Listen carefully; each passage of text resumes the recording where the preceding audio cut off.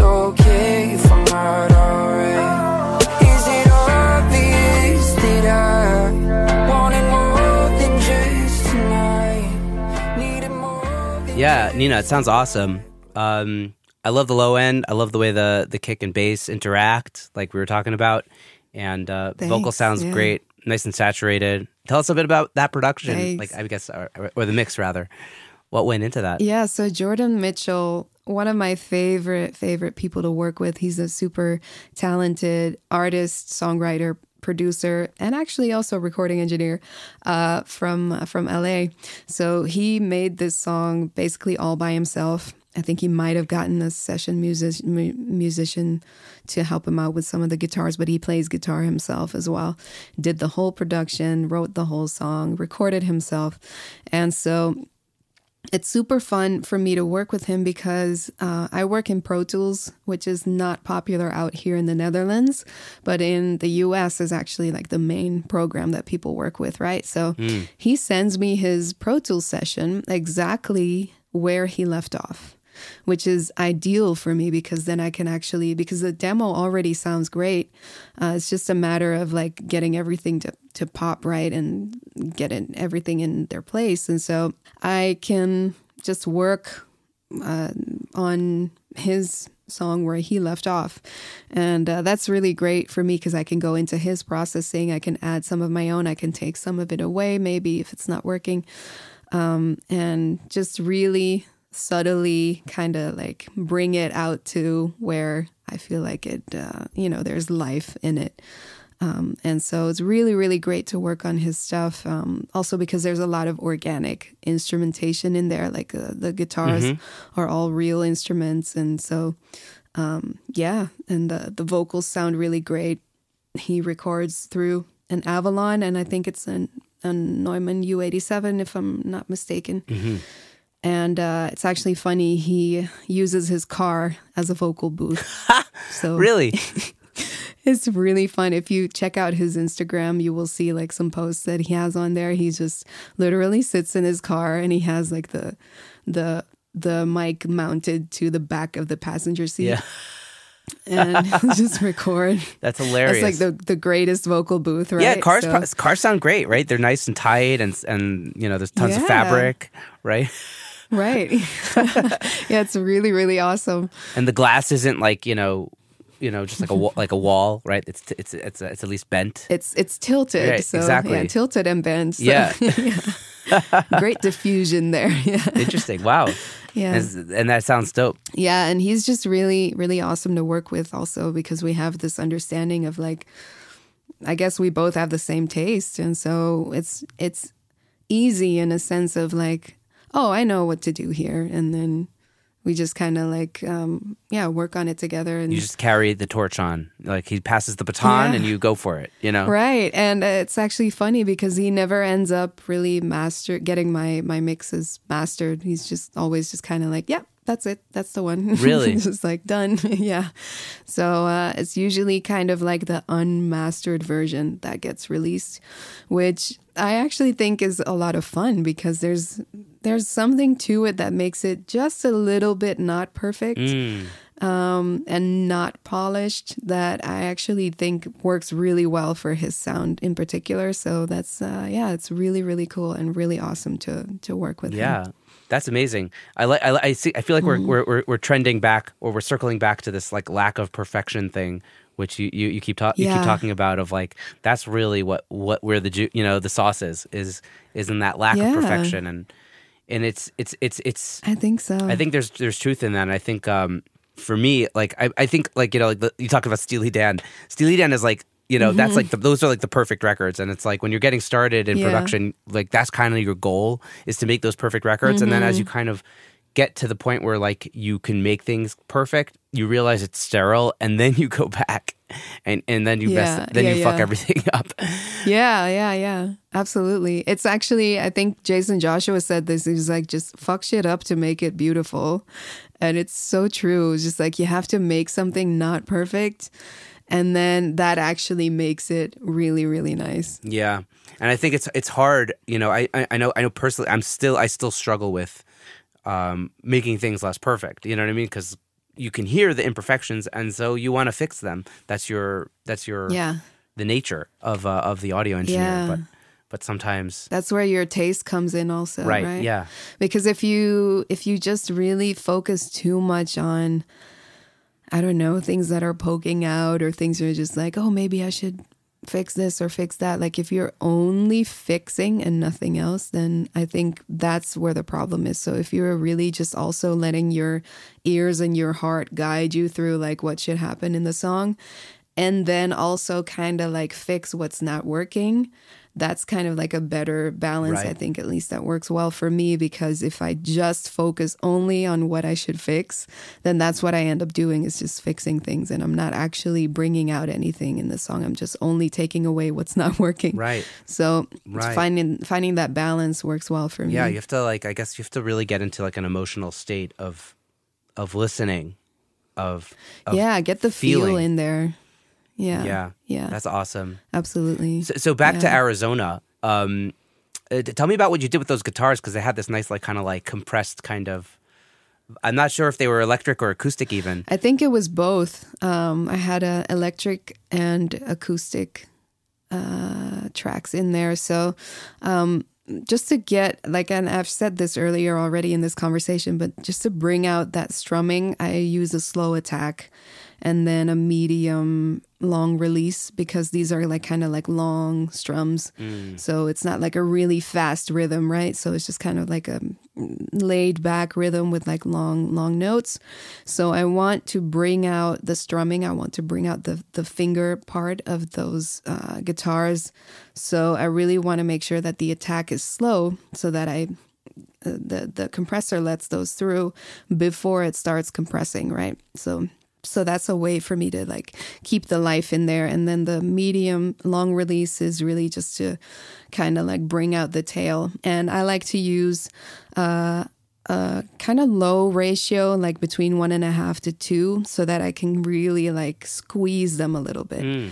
Because if you use a higher ratio on your compressor, then that really just kind of like makes it a brick wall, I guess, makes it like a brick. It's an instant choke if you pull the threshold down too much. Right. And I like to pull the threshold down so much that there is an actual squeeze happening. But if I keep the ratio low, like between 1.5 to 2, usually around like 1.6, something like that, I can really squeeze down with the threshold and push up the makeup gain, and that really works well with the attack and release settings. And usually I'll be doing this on the Renaissance compressor from Waves. Yeah, one of my favorites. It's a classic. Yeah, it's a classic, and it works well on so many things, right? And just I know exactly where I want these settings to be, so this is usually where I'll be. And then for in terms of like the electric and acoustic together, the acoustic will have a little bit more high end than the electric, because if they both have high end, then that's going to be pretty harsh. So the electric guitar is usually a little bit easier to filter down. Take out a little bit more of the high end and just really keep that mid range and make sure that the low mids are a little bit out of each other's way. And the low end in the acoustic guitar can be a little bit problematic when the bass hits. So either I'll automate that or I'll use track spacer or something like that we mentioned earlier, something like that before. Gotta check out this track spacer. Seems like a really worthy purchase. Yeah, I know. I'm just plugging. Yeah. Plug-in plugins. You're plugging plugins. Over here. Love it. Amazing. Yeah. Yeah, there's just some stuff that I use every single mix that I just can't really live without anymore. So Yeah. I totally get that.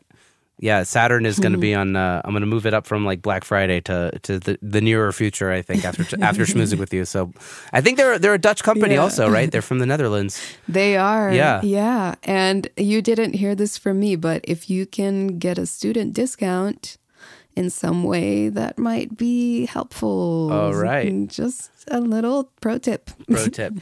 Not that I don't want them to, earn the money that they so well deserve, but like it's not in everyone's possibility. Right.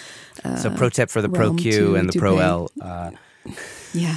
And the Saturn and the Pro MB and the Pro DS. Get the whole package. Yeah. Absolutely. Get the whole bundle. Yeah, It's a great de-esser also. It's like my second favorite de-esser right now. Total tangent, but I love the What's your favorite? Right now I'm like into the Isotope RX de-esser. It's so good. Really? Just as like a plug-in. I just pop it on the track. It's so good. It's transparent. I haven't tried that yet. Yeah. De-essers are funny because I find like they don't always do exactly what you want or everything you want. And sometimes you got to use a couple or three. Yeah. I like to, well, first of all, manually just clip gain down the S's by hand. That actually works the best for me. And then I can pop on a de-esser that does like maybe 2 dB of gain reduction and not more. And then if I need one later on in the chain, I'll just add another one. So I'd rather do that than make one work really hard because, Right. Yeah. It doesn't sound natural. Yeah, usually there's like one S that doesn't work and all the other ones will work. And usually it's the first S in the song. Yeah. And then you just set it to that one, but, actually it doesn't need to work so hard for the rest of the song. So right. You could have just clip gained it down. Yes. Yeah, maybe. There's no shortcuts. Or we're trying to do shortcuts to save us, or we're trying to like get automation work done for us. But no shortcuts. No shortcuts. You have to do the work. You have to do the work. I always say this like in the sense of like, you need to eat your veggies. Like you have to eat your veggies. Like you would say to a kid, like there's just no other way. Right. You could sustain yourself on donuts for a year or two, but eventually it's not all donuts in life. Yeah, that's absolutely true. I like that. That's a great analogy. I'm going to think about that next time I have to go manually, EQ like one moment in a vocal. It's good for you. It's good for your health to manually do things. Edit your Absolutely. Edit your vocals. Amazing. I want to ask you a couple more generalized questions before we wrap the interview, which is obviously this has been great. So many takeaways for me, and I'm sure for the audience also. Just creative energies, maybe you already hinted at it with like vegetables and exercise, but, we all have days where we're super pumped to get into the studio and do our work. And there's days where we're not as hyped. How do you stay energized and being in a good, creative mindset to do your work? So taking care of your health physically and mentally is huge. That's just the number one thing that actually most of the time gets really, really neglected by engineers, by studio people, A lot of the time there's like 0 to no daylight. There's like just an unimaginable amount of hours that you work at a time. There's fast food. There's not a lot of water, not a lot of exercise. So, and I've done quite a bit of that type of lifestyle, especially coming up when I would work through the night and then I would go to bed at like 7 a.m. and I was not taking care of my health. And I noticed that first of all, I didn't have any energy. I was getting depressed. I wasn't really like in a great space in life. And so over the years, I've kind of like turned that around, and also with the help of like listening to podcasts about health. Just general things like exercise and diet, and just like really informing myself on this stuff and the circadian rhythm, like just your natural circadian rhythm of like day and night, and when your body gets tired, when your body is energized. And so if you can at least do what you can in order to get enough exercise every day, like even if it's just half an hour, that's huge if you can get that for yourself. Get fresh air, get daylight, drink water, not just like energy drinks, not just coffee, actual water, and eat healthy, and exercise is huge. So if you can get that down to like a daily rhythm for yourself, then all the rest is just going to be so much easier and you're going to have so much more stamina and so much more energy to actually do this like full time at a pace that is, really high for most of us. Yeah. That is usually just not sustainable for a long time if you don't take care of the machine that's doing this work. Yeah, this is a good good word of encouragement for me. It's been since Omicron started, I have not been to the gym, and it's time to get back on the horse now that we're post COVID. Actually, same. Yeah, same for me. Like because